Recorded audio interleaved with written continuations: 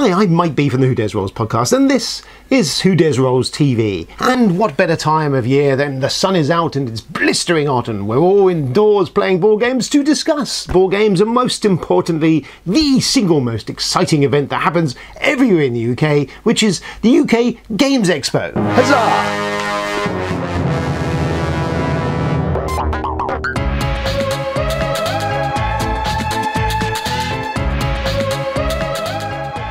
So, the 2017 UK Games EXPO. Yes, it's happening. It's now in its flirty-blurty-blur year. But now, this year, a new edition, we have an app.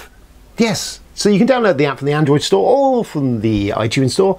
And it's a lovely, natty little app that has things like maps, and you can put your bring and buy stuff on there, schedules, you can schedule yourself events, put all sorts of itinerary on there. Keep a track of what's happening during your Expo experience.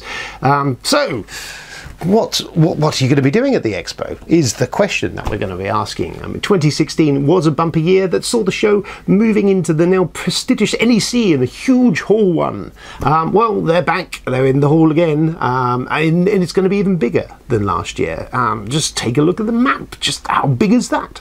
So, if you've never been to the Expo before, then let me tantalise you, let me just convince you, which, you know, I'd say off the bat.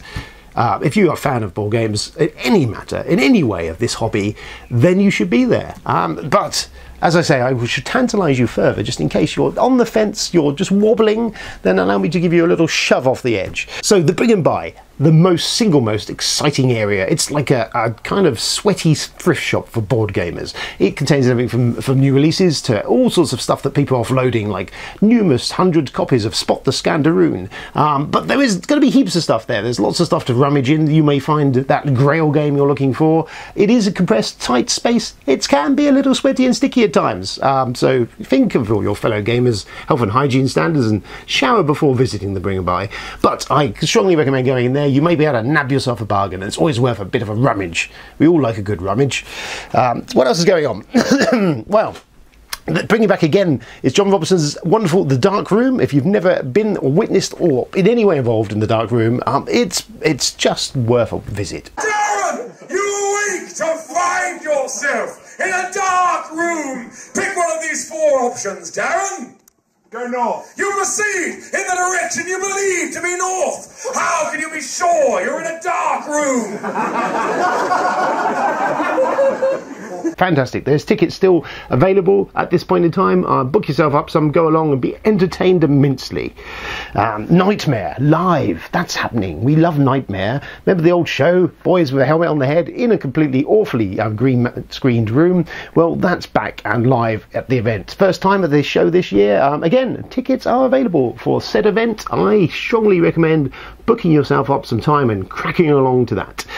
There's obviously a very jam-packed seminar schedule. The Dice Tower and some of the biggie names are there, and most importantly and most excitingly, the Who Dares Rolls podcast will be performing a live show on the Saturday evening of our fantabulous Room 101, or whatever we call it on the show. But yes, we'll be there putting some sacred cows and jamming some unwanted commodities into the Board Game 101, and I strongly ask that you maybe turn up. Otherwise it's likely to just be me, the boys, and possibly Phil, the listeners, sat in a room on our own. Be a bit awkward. Games. Let's have a think. There's some games coming out the show. Some to preview, lots to see, some to buy. Now, first up, we have NIMBY, which I happen to have a copy of. This that's been sent to me only in the last few days.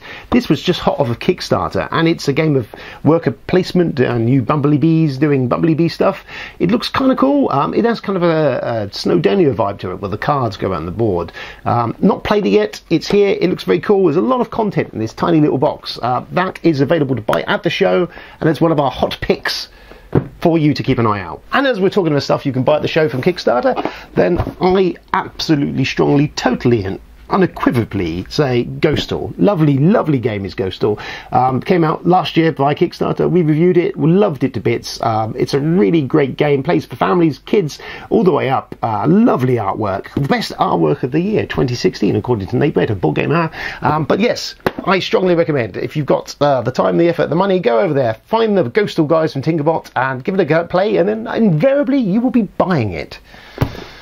the Subterra from In the Box Games is hopefully going to be released at the show. I know for definite there is plans to have an immersive cave experience, and there's a game of claustrophobic terror as you make your way through some caves, and it's like a Carcassonne tile placement with meeples running around. I've played it, it's very cool. It's fast to play, really entertaining. I managed to play it at Aircon.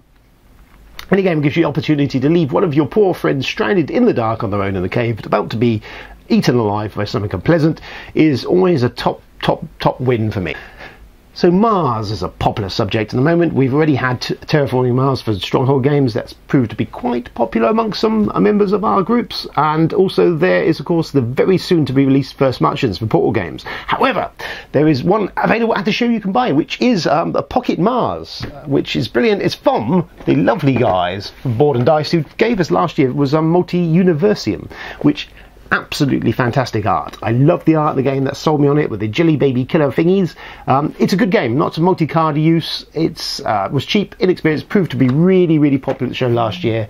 For my money, I suspect probably Pocket Mars is going to be very similar. So yes, what else is going on? Gloom of Kilforth is going to be available to buy in probably limited capacity. I don't think there's many copies around of this at the moment. It's disappearing fast. Saw this at Aircon. The art is absolutely astounding on it. It's kind of a Gloom of Kilforth.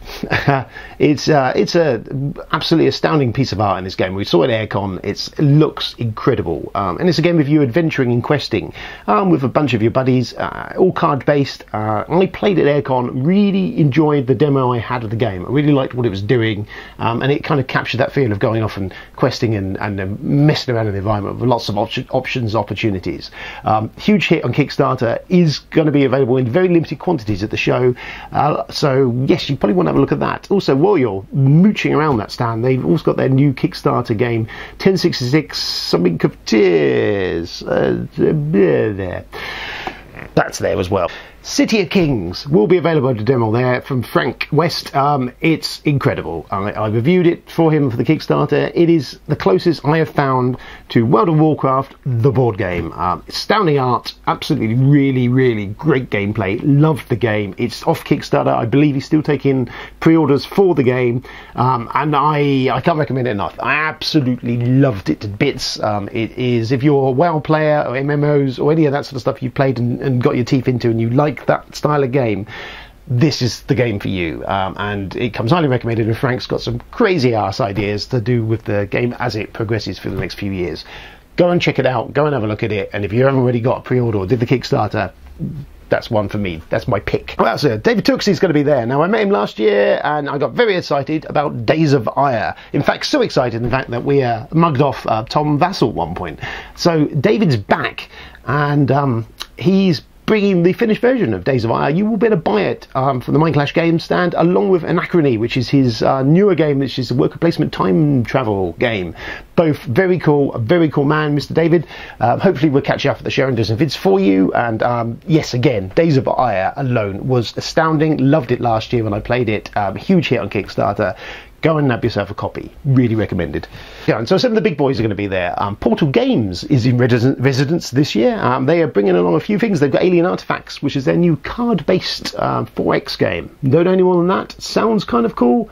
Interested? Let's find out what that's about. Obviously, he's going to have demo copies of First Martians there to show off that just prior to its launch, I think at the end of the month. And also the first expansion for 51st State Master Edition is out, and it's exclusively first hit the ground at the Expo. So first opportunity to pick that up and savour that cardy delights. Really enjoyed 51st State Master Set. Brilliant stuff. If you're a fan of Imperial Settlers, similar game, but basically in a post-apocalypse Mad Max world. Go and check them out. Really good stuff. Portal Games do produce some very exciting stuff, and I will most certainly be sneaking around their stand. Well, and then of course we've got the Batman, the board game from the guys who gave us Conan. It is a Batman board game. I love Batman. I've collected Batman for most of my life. I'm very excited at the prospect of a Batman board game. There is not nearly enough, if any, superhero themed games that really capture the spirit of them. So here's hoping they can pull it off with Batman, and I will be first in line to have a peek at that.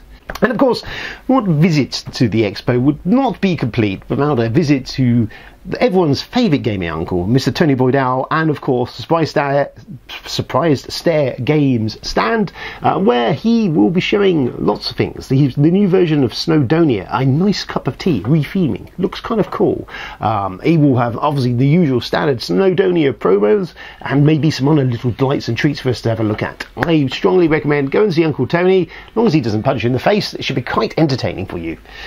And that is just a sliver, a peek at the delights that will be there this year. And go and check out the website of the Expo website. I will provide links at the bottom of this video for other things, including the BGG list of all the stuff that's coming out of the show. It looks very cool. And other stuff. And I'm really hot.